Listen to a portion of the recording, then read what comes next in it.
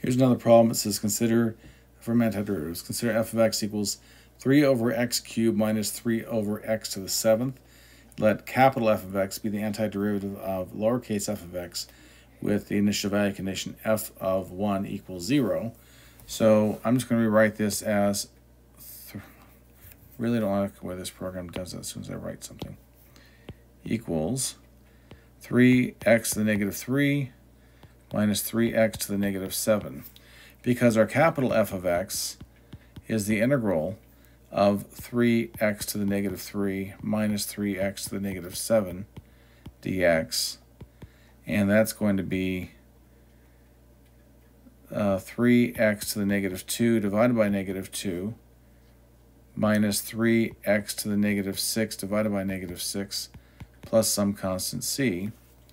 So what's that going to give us? Our capital F of x is negative 3 over 2x squared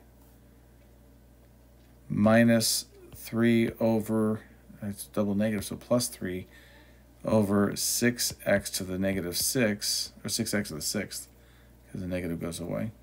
So move it down below. By the way, we can reduce this 3 and this 6, 1 and a 2. And then we have plus c. And our initial value condition says f of 1 equals 0. So f of 1 is negative 3 over 2 times 1 squared plus 1 over 2 times 1 to the 6th plus c equals 0. So this is negative 3 halves plus 1 half plus c equals 0. Negative 3 halves and plus 1 half, that's negative 2 halves plus c equals 0.